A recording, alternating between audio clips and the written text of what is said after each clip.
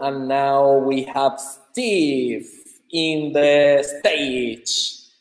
So, okay, quickly, let me introduce you.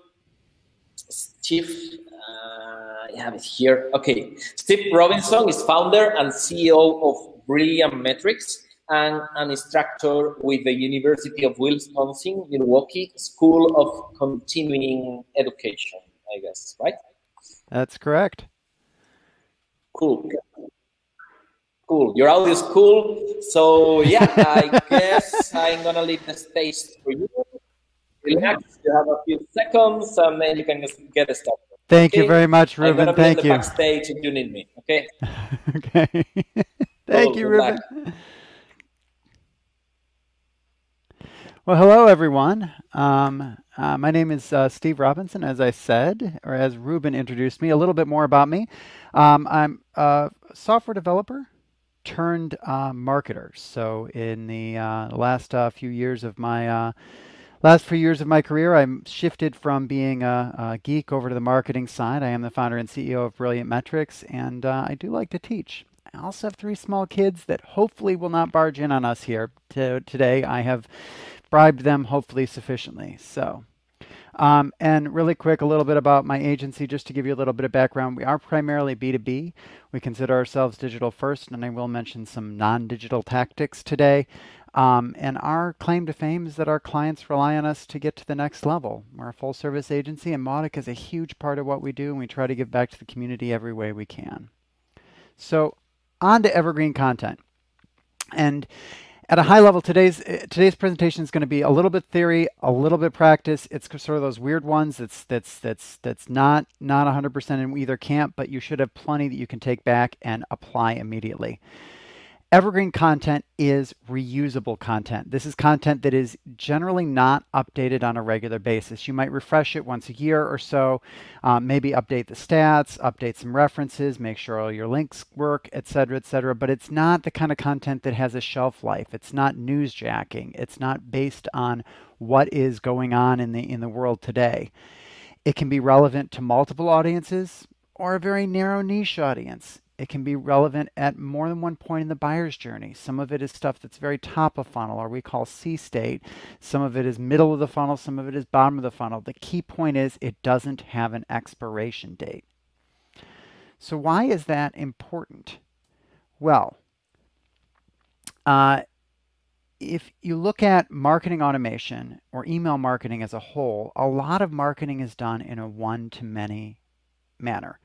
When you launch an email in Mautic and you click as a segment email and you're sending it out, batch and blast is the term that I hear a lot, that is a one-to-many communications.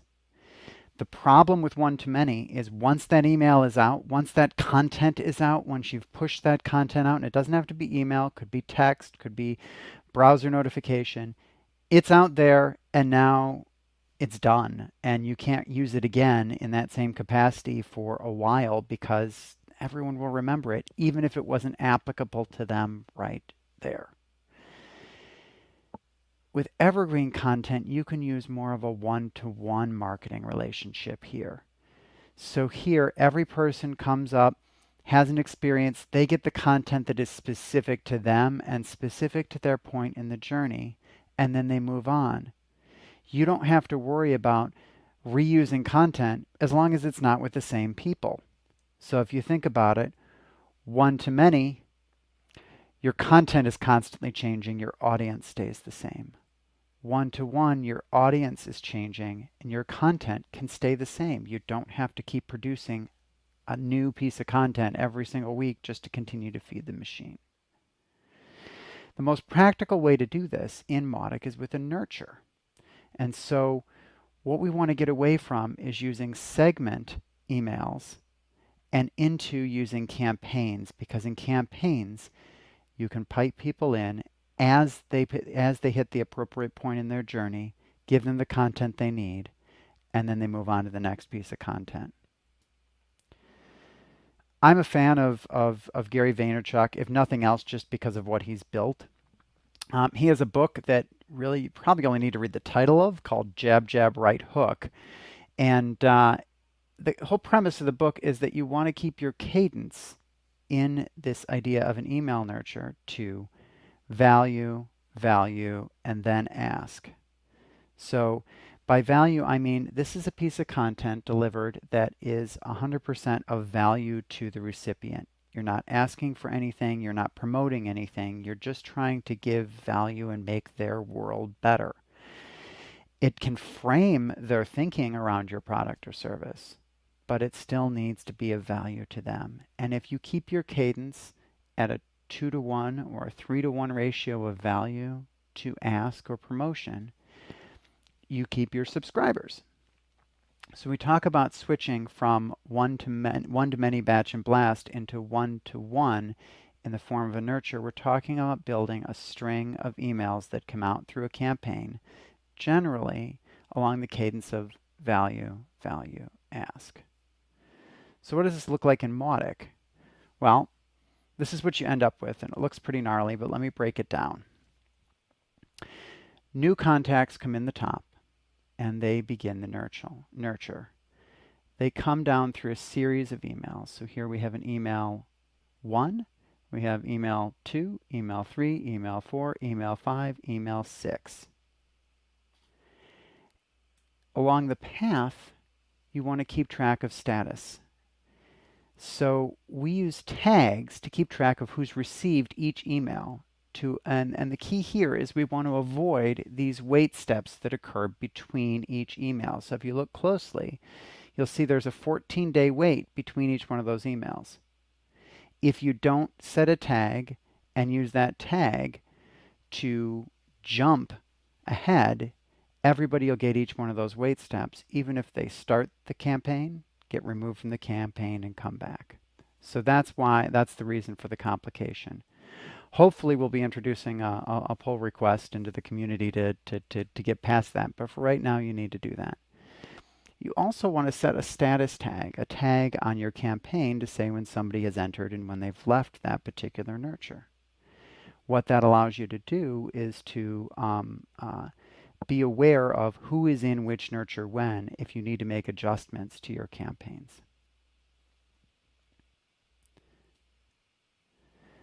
I strongly recommend that you don't put all of your emails into one big long campaign. You end up with an unmaintainable mess. When you do that, you have issues because when you need to go edit a campaign in Mautic, you get that big red bar at the top that says, whoa, whoa, whoa, unpredictable things can happen when you edit a campaign that people are in. And it's true. If you edit a campaign where there's contacts in the process of going through the campaign, you can end up kicking people out of your campaign, jumping them to the wrong step. It's a bad thing to do. So what we do is we build each leg of the campaign one leg at a time, and we'll put 3 to 6 emails in each leg, and then set tags as people finish each leg. And what that results in is you end up with criteria for each leg that says something like, well, we have to fit in the nurture. You have to have leg 1 complete before you enter leg 2, and you can't have leg 2 complete to enter leg 2. And if you set these criteria, now you can structure your nurtures into nice little legs, and people will pass from leg 1 to leg 2 to leg 3 as they complete the nurture. This would be beautiful if everything that we produced was evergreen. But that's not how marketing works. Not everything can be evergreen content. If you're doing a good job of covering all of your bases as a marketer, you're running webinars or events. They might be a little bit more virtual these days, but you're running events. You probably have some company news or some press releases that'll pop up that would mean you need to do a batch and blast email. Or you may be running sales or promotions that are very time-boxed and time-based. If you're doing any of these things, you can't build those into a nice big long nurture like this and expect it to work, because you don't know when contacts are going to hit which emails in the nurture. And so the trick to introducing Evergreen is you really have 3 options. If it's just an infrequent thing that comes up and you run 1 or 2 events a year, or you occasionally have a big piece of company news, go ahead and introduce a segment email, throw your batch and blast email out there. I recommend that you keep, say Tuesdays for your nurture emails and make Thursdays for your batch and blast so that you're at least not inundating people with 2 emails on the same day. If it's less frequent, or if it's more frequent, but your events or your webinars are just part of your normal content stream, I found that a plugin from Zdeno Kuzmani called Twig Templates is really handy for handling this situation.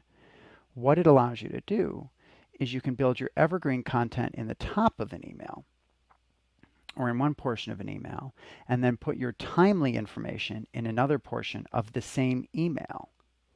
The timely information is maintained inside of that Twig Templates template, and you can change that information out as your next event comes up. And your evergreen content is maintained inside of the email.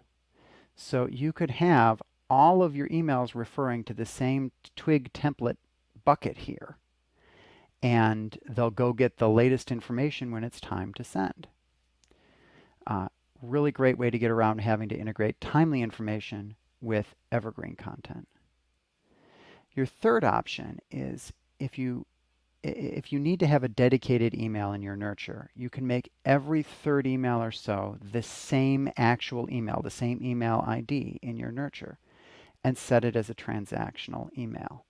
This means that people will get that email over and over again, and you can update the content of that single email to be your timely email. So you could go blog post, video, events list, blog post, video, events list, blog post, video, events list in your nurture. And your events list email would always be the same email. You're just going to resend it. And by the time it gets sent again, you will have updated it with a new list of events. Same concept as Twig templates, but in this case, you're not replacing a small chunk of the email with something that's timely. You're replacing the whole email with something that's timely.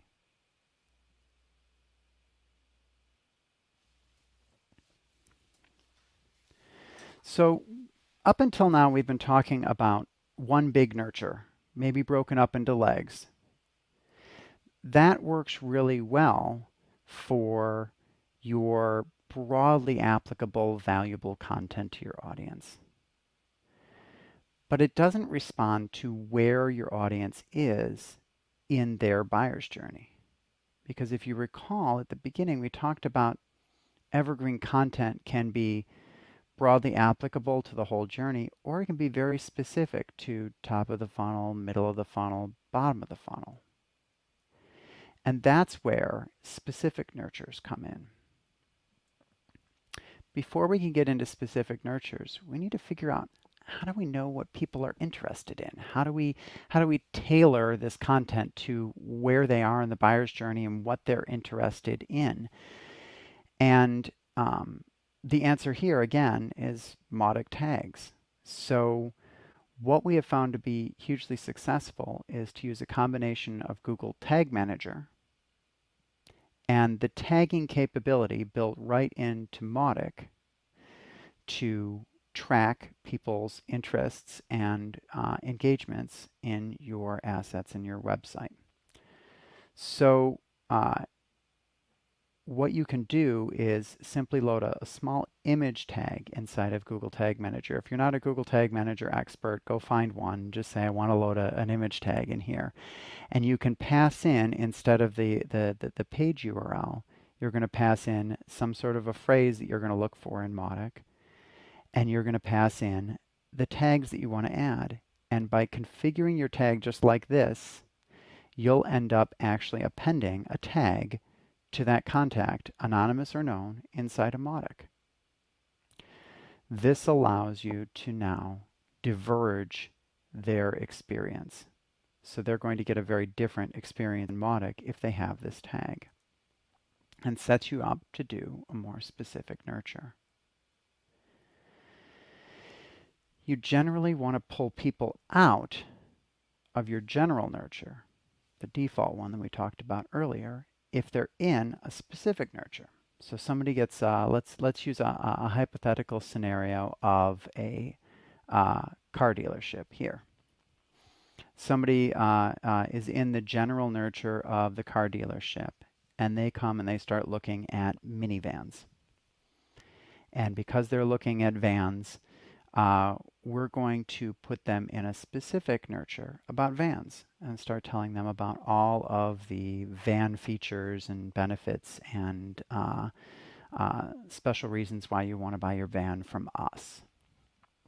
We want to pull them out of that default traffic because we don't want to be inundating them with content. So to do that, we want to exclude anyone from our general nurture who is not who is in a specific nurture, and then include them in a specific nurture based on that interest Mautic tag that we set using our Google Tag Manager tag. So I'm in a specific interest nurture. Now, what does that look like? Well, it's a little bit simpler because here we don't have to track every single email. If I'm in here, I'm going to stay in here until I finish.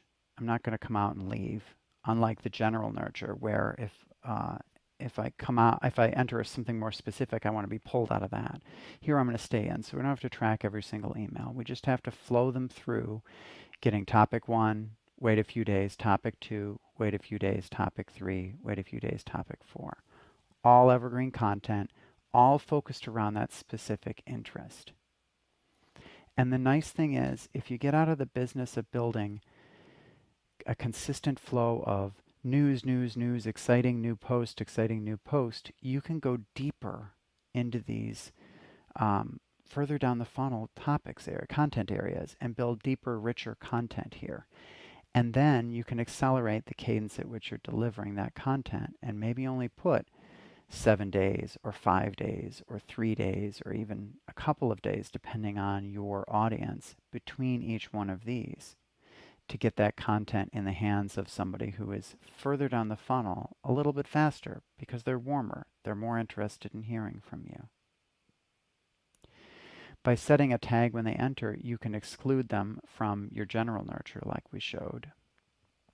And by setting a tag when they exit, you can make sure that they don't come back in, which can be important if you don't want them repeating the same journey just because they went and visited the same pages again later.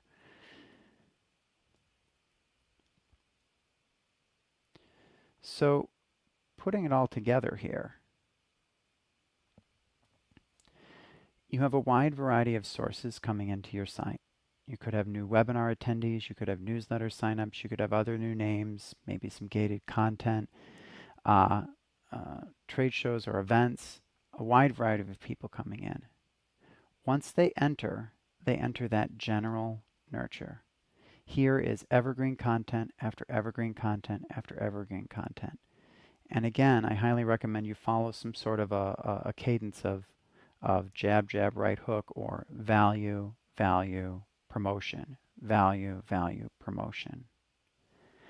Ideally, some of that value or some of that promotion drives them into areas on your website that indicate to you that they're ready for a specific nurture. And so a tag in Tag Manager fires and it adds a Mautic tag. Not to confuse the word tag, but that Mautic tag says that they're in the market for a specific product or service. They jump out of that general nurture and come in here and execute their specific nurture.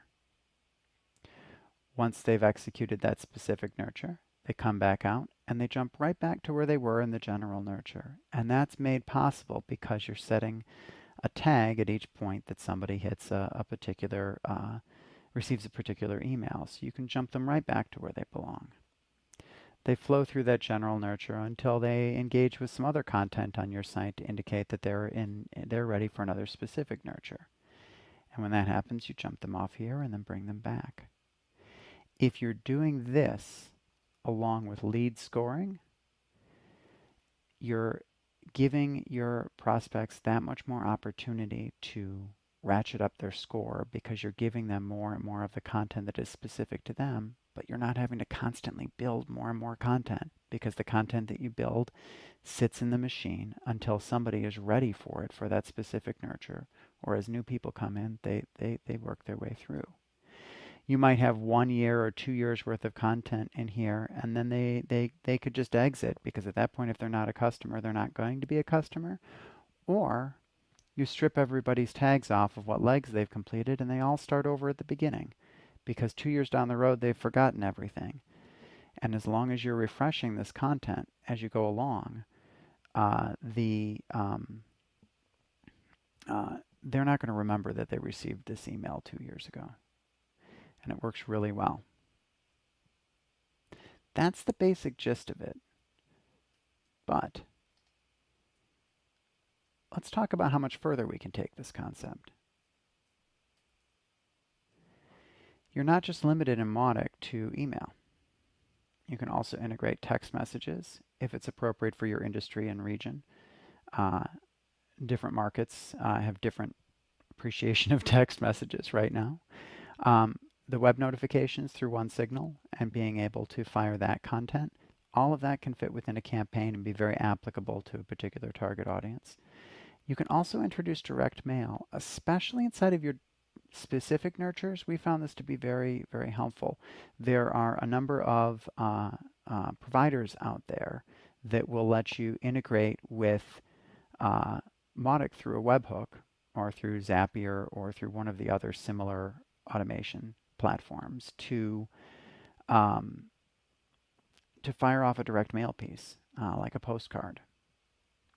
It's a great way if you've got a physical location to get people into it, or to possibly promote a meeting or get a further engagement that way.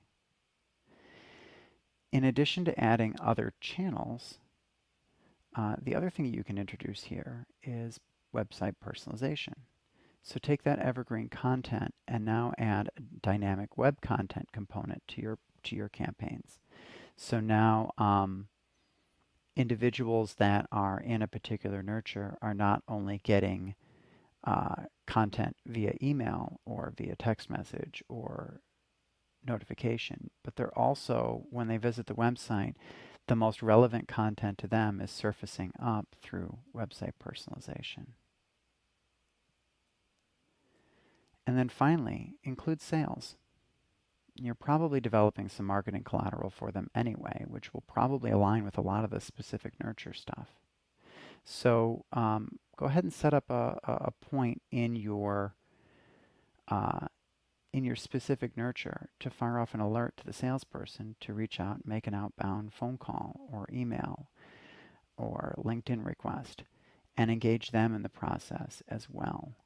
Once you've built this framework of getting away from batch and blast and segments to a consistent nurture framework supported by evergreen content, you're able to enhance and go outside of just an email medium and actually engage human-to-human mediums as well.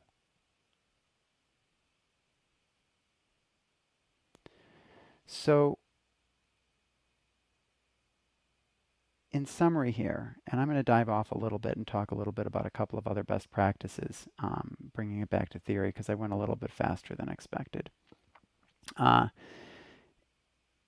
You want to put as little effort into time-sensitive content as possible, because that content, once it's distributed, is now expired. Its value plummets. If you build evergreen content that doesn't require maintenance or requires limited maintenance, putting that content out there, it only accrues value over time as more and more eyeballs see it. Put your content into a nurture, which is a structure of multiple campaigns inside of Mautic. And then you're not going to get completely away from batch and blast, because you're still going to have events or promotions or things that you need to do very timely. So use a combination of the occasional batch and blast email if it's relatively infrequent, twig templates, or dedicated reused emails if it's more frequent time-sensitive communications, to integrate that into your nurtures so that you're not fighting with this whole concept of a nurture every time you have something timely to announce. Tag Manager is your friend when it comes to tracking people's interests and where they're at in their journeys, so that you can dive them down particular nurtures that are specific to them, and then create those specific nurtures for each particular interest, whatever they're interested in, and then populate those with appropriate content for that interest area. And then finally, we talked about extending this framework to other mediums.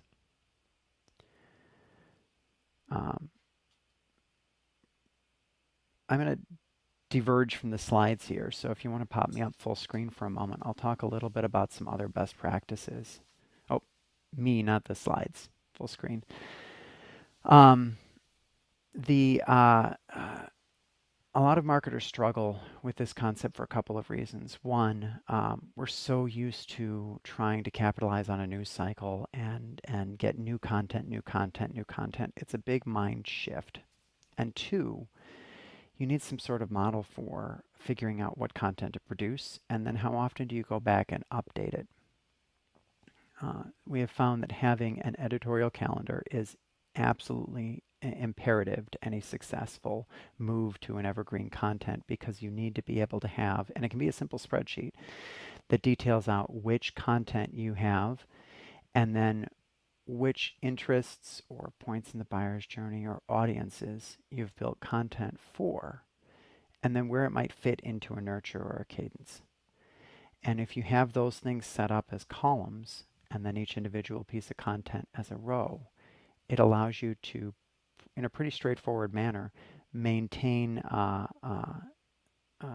sort of command and control over all of your evergreen assets. An important column in there is a last update date, because even the best evergreen assets do get a little bit long in the tooth.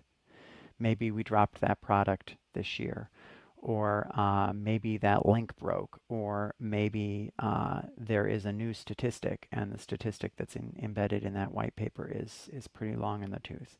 So you're going to want to regularly review and audit old assets as well, which can work really well for SEO as far as identifying which ones have the most traffic on the search side, and can really work really well for email optimization as well. And finally, another best practice we didn't talk about was A/B testing.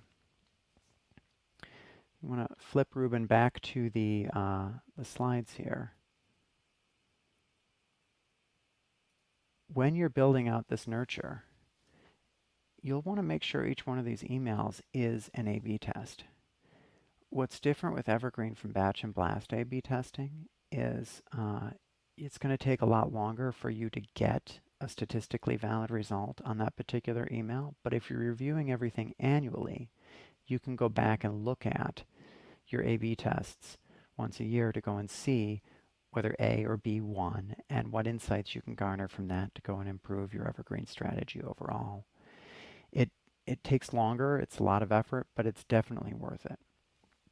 So with that, I think we'll flip things over to questions. But before we do that, I do want to invite everybody here who's watching this to please feel free to reach out and connect with me on LinkedIn. I'm trying to be more active on the Mautic Slack community as well, so you might see me there or in the Mautic forums. But please let me know if you have any questions that come to mind after this. You're also free to email me as well. With that, I'll invite Ruben back in. Yes, jumping in. Great session. Really interesting tips and tricks. Really cool. And we have questions. So one from the Mautic fan: how do you prevent contacts from getting multiple specific nurtures at the same time? So when you're building these specific nurtures that people go down as they engage with content, it's pretty common that marketers will get worried that you're going to inundate someone because now they're interested. They looked at minivans. They also looked at sports cars, right? Because they wish they had the sports car and not the minivan. In that instance, they could end up getting nurtured down both paths. In reality, we haven't found huge issues with people getting multiple specific nurtures. We haven't found that that causes a lot of unsubscribes. We haven't found that that causes a low open rate. Um, if you're seeing a lot of issues with that, then you can start to prioritize your specific nurtures and say, well, if they're in this one, then exclude them from this one. And if they're in this one or this one, then exclude them from this one, and start to set them up in sort of a priority order, and then use rules inside of those segments to say, well, you can't be in both of these at the same time. Makes sense, definitely. Cool. And we have another one. Why use Tag Manager? Why not just set up segments and campaigns based on web visits to fire your specific nurtures? Yeah, in some instances, so Tag Manager has a lot more complexity in its rules than Mautic can have in it. So you can set up some really complicated rules to determine when somebody should get a particular interest tag assigned to their record. For example, we usually don't fire those interest tags unless somebody has scrolled on a page or clicked on something, because just visiting a page on sports cars doesn't mean I can actually buy one. Um, but if I scroll and I click on things, then that's a pretty clear indication that I'm actually interested at that point.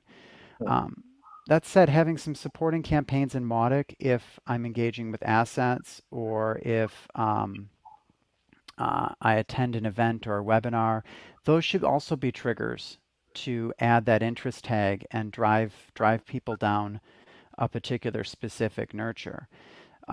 It doesn't have to all be in Tag Manager, but Tag Manager is a great tool for really controlling who ends up getting those very specific interest tags. Actually, Tag Manager does pretty well to track conversions like actions, right? Like Hmm. clicks and so on, but Mautic does the same, right? So as you mentioned, it's about you to decide what kind of conversion is relevant. Just clicking on a landing page and visiting the landing page and closing the tab, that's not a conversion. Maybe you just Right. by error, by mistake, and you just don't want to see it. But you just click and then you scroll and then you click somewhere in the page, then that's a real conversion, right? Exactly. And the Pixel is so convenient for integrating with Tag Manager. There's not nearly enough documentation out there on the web. I should do more writing about how to use those two things together. But you can really get granular on what you end up pushing into Mautic from your website in ways that you can't write from within the tools. So um, Mautic gives you a great set of tools built in, and then you can give it superpowers with Tag Manager. Yeah, and one question from my side. I mean, at the moment, Mautic is the owner of your content, right? And your assets, your everything. They compare with Google Tag Manager and so on. It's like they don't own anything. They are just tracking and Mhm. connecting the dots. But actually, Mautic is more powerful because you have your content to push it or your assets. But not only that, you have personalized web content as well, meaning that you Yes, can also push the specific content for the specific segment of your visitors, right? exactly. Cool. Exactly. So I guess there is one yes, just one question. The last second from Danko. When doing A/B tests with Evergreen content, what do you Hmm. test first? What do you compare? Oh, yes. Usually, I think it depends on the email. When you're building the email, you'll usually have a have a gut feeling about whether or not the subject line is going to be you're going to nail the subject line, and you're going to end up getting and you're confident on the subject line, or you're confident in the call to action, right? And so you know which one of those is the better one to test. If you don't I generally err on the side of caution with the subject line test, because if nobody's opening your email, they're not going to get any further than that. So if you aren't sure, test the subject line, but otherwise use your gut. I'd also caution you, don't test more than one thing in the content. I've seen a lot of A/B tests where marketers will swap out the whole copy, whole body of the email, and and yes, you get a more likely to have a different result, but you didn't learn anything. You learned nothing about what what was the value to your audience. And so changing out some key things within the body, calls to action are always a very good thing to change and test. And changing headlines or titles to content or lead in, like what you're calling that piece of content and how you're conveying the value is also a very important thing to test within the content. But don't try to test everything all at once. Definitely split up your test, even though with Evergreen it's much slower to test those. Well, I have a follow-up question regarding the same topic. Is like headlines or email subjects with or without emojis? Oh. If your brand can take emojis, you will love the lift in open rates you'll get from emojis. But if your brand is really formal and conservative and kind of stodgy, you can't force emojis in there. It's not on brand. But if your brand can take them, oh wow, they do work wonders. Definitely works well. Cool. I have seen people using emojis even in commit messages, in repositories, and so on. I mean, they're pretty handy. Seriously, visual representation of elements or concepts, pretty good. Well, and they add personality and they draw your eye to that particular piece of content too. So. Yeah, it's content. I mean, emojis are Mhm. content as well. Cool. Looks like there are no more questions. So Okay. I can only say thank you, Steve, again. Really, really good Thank you. presentation. I apologize for talking so fast at the beginning and getting us so far ahead.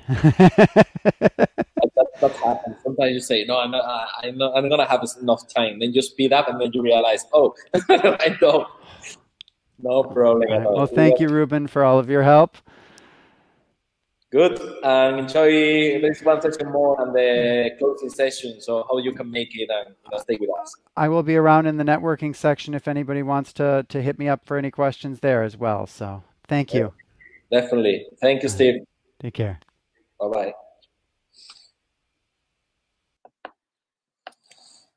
bye.